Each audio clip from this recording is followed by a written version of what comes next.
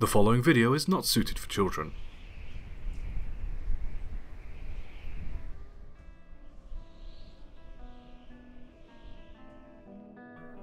Welcome back to the bunker. It's been a few weeks, so I'll fill you in on the details. Had a pretty good birthday, got absolutely plastered, alone. I went outside to scavenge for food in what remains of society and I found a packet of custard creams. Had a dream I was in a fist fight with Richard Beeching and Margaret Thatcher. That was fun. Aside from that, I've not really had much to do. Although, tell a lie, I have found a box of DVDs that I watched as a kid. It's got the Simpsons movie, Pirates and Adventure with Scientists, Lord of the Rings, and... Hold on. What's this? Barnyard. I don't remember. Let me stick it in the TV. That's called boy tipping! Ah!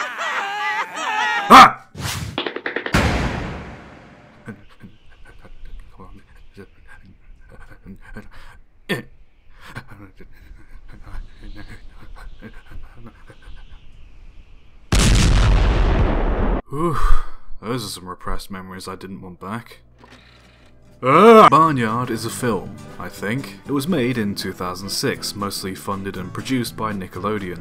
I couldn't find anything overly wrong with the production of this film, like Thomas or Kangaroo Jack, but I do remember it being a pretty trashy film as a kid. Now, keep in mind, we're in the post-Shrek era of animated films at this point, where adult jokes and innuendos could freely be placed into a children's movie. A lot of films were capitalizing on this, and as a result, we got a sudden increase in the amount of films that were aimed at families instead of just keeping it for kids, such as Ice Age, The Incredibles, Robots, and Hoodwinked. My guess is that Nickelodeon saw the bandwagon rolling and swiftly ran behind trying to keep up with the times. The result was Barnyard, written and directed by Steve Odekrek. I've done this for like a year and I still can't pronounce these names. Writer and director of such hit films as Ace Ventura, When Nature Calls, Nothing to Lose, and Kung Pao, Enter the Fist. The film was released on the big screen seemingly only in the US and Germany and received mixed but mostly negative reviews from critics and audiences alike. People mostly complained about the ugly animation and plot being tonally confused. It currently sits at about 5.5 on IMDb and 22% on Rotten Tomatoes, which I find hard to believe seeing as how it stars Kevin James, Courtney Cox, David Koechner, John DiMaggio, and Sam Goddamn Elliott. The film is also known for having more cursed images per frame than any other movie I have seen. A little fun fact pulled straight from IMDb, John Powell was offered the job of composing the music for the film. He said no for unknown reasons, and so Randy Newman was asked instead. After even he turned it down, John Debney was brought on to compose instead. That doesn't fill me with faith. Well, I guess there's only one real way to find out how messy this film really is. Let's dive in. The film opens showing a farm with what you simple-minded viewers might think are regular animals, when in actuality, it turns out they can walk! And that's cursed image number 1. We are introduced to Ben, the only character that matters because he's voiced by Sam Goddamn Elliott, who's in charge of the barnyard and is going about his daily rounds looking for someone by the name of Otis. Otis, as it turns out, is on top of a big hill about to do some surfing with his animal buddies, cursed images number 2 and 3, consisting of pig, Mexican mouse, a cock and a ferret. And because everyone in these types of films is an idiot, they end up going down the wrong side of the cliff, which segues us into a scene with them surfing down a hill, set to some copyrighted music. Also, I'm not going to show you every cursed image I find, as that would take up about 40% of the review, so I'll just put a little counter in the top corner of the screen. Back at Tit Farm, Ben is heading a meeting when Otis crashes in tarred and feathered. Turned out that Ben is Otis's adopted dad, and the fact that he hasn't turned Otis into ground beef yet speaks volumes of his tolerance for bullshit. After an unfunny joke, the meeting is over and Ben scolds Otis for goofing around, as coyote season has just started and that he needs to grow up. Otis just acts like a jackass and tells Ben to quit worrying before goofing off even harder in a montage set to another copyrighted song. Also, that sign is written in Comic Sans, just another thing about this film that annoys me.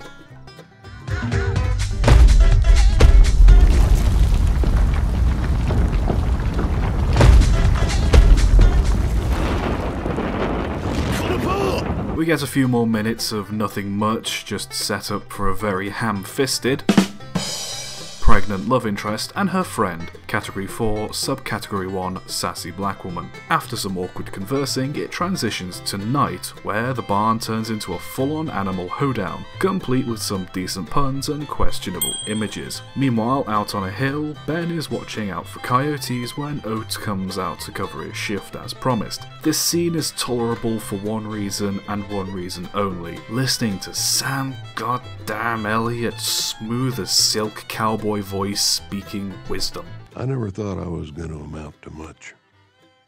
I certainly didn't think I'd be in charge of anything. Of course, Oatbag pulls out the whole "you know how you love me" thing and asks if he can go to the party, leaving old Ben alone to keep watch, with a very ominous and very foreshadowing howl in the background. Oh yeah, that's setting up something sinister right there.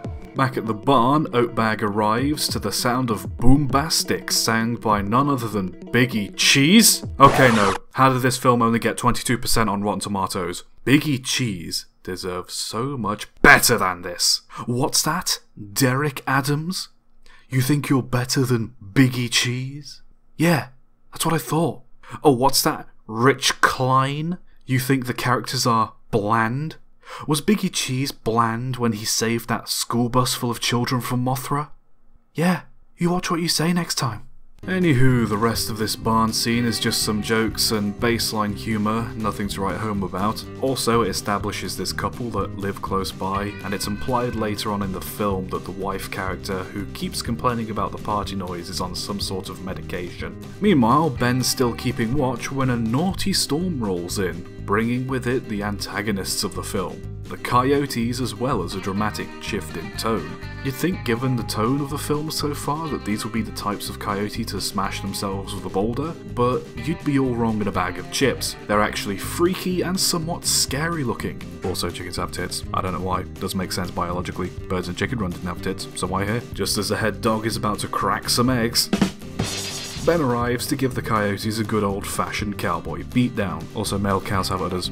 Makes no sense. Kinda like chicken tits. Apparently the director thought it would be funny, but no one else clocked onto the joke, so now we have man-cow udders. Ben starts laying down the hurt on the coyotes, but he soon gets overwhelmed. He manages to pull back though, and scares them off before collapsing into the mud. A chicken runs off and tells Oatbag about what happened. Otis steps out of the barn and finds Ben, who dies in his arms. We then get a quiet, sad moment that feels somewhat cheapened by the inclusion of goofy-looking animals walking on two legs. Still kinda sad though. I feel now is the best time to inform you that I just found out that Kevin James, who voices Otis, also plays Paul Blart, so that's what I'm going to refer to Otis as from now on. I know some of you are probably going to be all like, "How did you not know that?" in the comments, and all I have to say is, shut up. Anyway, now that Sam Goddamn Elliott is no longer in the film, I only continue watching in the hopes that American icon and national hero, Biggie Cheese, will show up again. The animals have a meeting and decide that Paul Blart is now in charge, meaning they can do whatever they want. Blart comes back from his depression stroll to find the barn in utter confusion, and tries to call it all off. The animals, however, convince him to dance by releasing an eldritch nightmare onto the stage, which they refer to as Wild Mike. Of course, the farmer comes along and sees the madness. A quick thinking donkey knocks the poor sod out, and Paul Blart tries to make things right by making it look like a dream. The farmer buys it, and life goes on. Later that night, Blart can't be arsed doing his job, so he leaves the cock and the ferret to look after the hens while he has a quick look around the farm. Question: why hasn't the farmer done anything to stop the coyotes himself? Like it's mentioned, the farmer really cares about the animals to the point where he's vegan, but he must know about the coyotes even before they killed Ben, so why hasn't he done anything to stop them if they're clearly such a threat? Maybe he's just progressive and doesn't own a gun, or maybe he hates animals, but instead of killing them himself, he just lets them get mauled by either wild animals or by the ferret. Maybe the farmer isn't such a nice guy after all. Maybe there's some malicious intent under that comically oversized straw hat. As he's doing his rounds, he bumps into the Jersey cows, I see what you did there, as all four spot a group of boys push over a cow. Displeased that such an injustice could befall upon one of their bovine brethren, they head to the crazy lady's house and steal their car. They follow the kid, sneak into his house, and give him a cattle prod, causing him to freak out. It's likely that the cows would have done something worse to the kid if Biggie Cheese hadn't written the Geneva Convention. The cows make their escape but are tailed by the police, leading to a fun little police chase. After ditching the car and bamboozling the cops, Blart heads back to the farm, opting to keep a lookout like Ben would have instead of partying.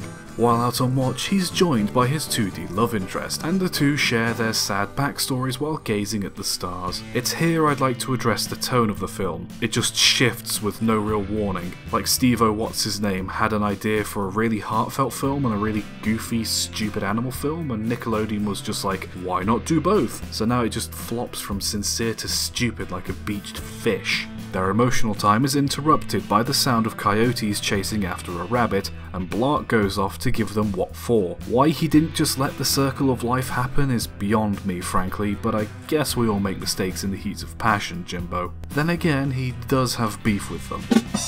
As you'd expect, the coyotes easily take down the Blart, and the leader says they'll head to the farm the next evening, and if Blart tries to stop them, they'll kill every animal they see. Blart, not really knowing what to do, decides he's going to leave the farm the next day. I guess nobody really cares about it because only 2D love interest tries to talk him out of it, and even then she's all like, I guess if that's what you have to do. He doesn't even tell anyone about the coyotes apart from Love Cow, so I guess he's just an asshole.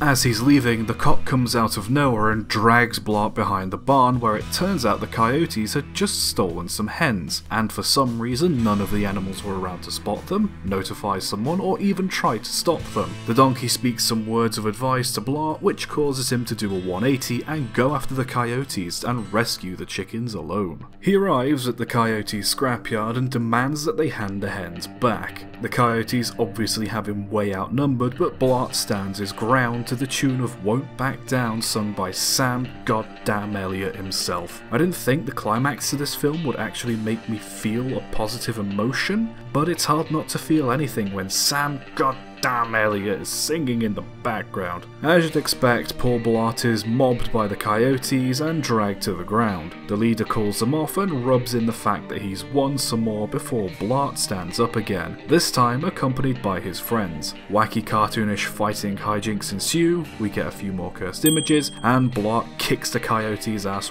once and for all. On their way back to the barn, Blart finds out that his 2D love interest went into labour after he left. Blart wants to hurry on back as to not miss anything, so the group steals some motorbikes so they can do another cutaway gag of animals doing funny non-animal thing to the sound of copyrighted music. They arrive at the barn just in time to see the birth of this thing. You might say it looks like a cow, but it's capable of walking mere minutes after exiting the womb. Not even the xenomorph was that genetically advanced. Good God, these things have the power to take over the Earth.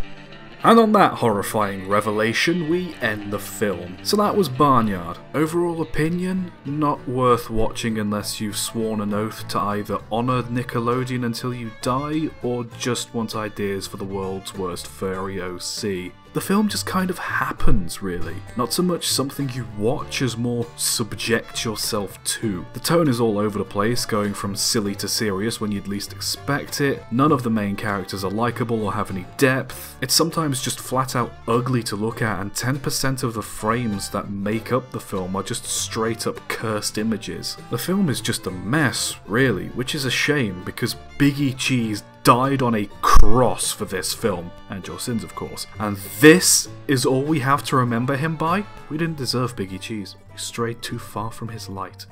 As I said, I feel like Steve O'Deely had two ideas for what this film should be and tried to combine them both, leaving this total mess with some scenes hardly even contributing to the plot. The cow tipping and car chase scene literally holds no weight in the overall story of the film, only setting up the car to be paid off later in the scrapyard. I believe it's possible to cut this film down to 45 minutes and still have it make sense. The visual style too is just ugly, like all the animal characters have this sort of weird fat look to them, and all the human characters have exaggerated features to purposely make them look ugly. I get why with some characters, but it just makes the film hard to look at, and when the format you're working with is primarily a visual medium, an ugly art style might not be the best choice. Then again, this is Nickelodeon we're talking about, the type of company ran by out-of-touch middle-aged white men sat around a big desk saying stuff like, "Kids love fart jokes. My son laughed at one once." Or, "What do kids do? Pick their nose. Boogers. They're slimy, so cover everything in slime. Kids will love it. They're too stupid to know any better." That's not to say the film is lacking in talent or effort. Despite the ugly style, there are still some shots in the film that are decently made, and it's clear that some voice actors put the work into their performance despite having flat or annoying characters. Sam Goddamn Elliott is the only reason this film is worth watching for me, and as such I'm giving the Goodest Boy award to Ben. So now I thank the Lord Biggie Cheeses that this film is over, and subsequently this review. I got a total of 25 cursed images from this film, some more cursed than others, but cursed nonetheless. If you think you can get more cursed images out of this film, please let me know and send them to me either by Twitter or by email. For now though, I bid thee fair tidings and safe travel. Remember to do the like and subscribe thing, and roll the outro!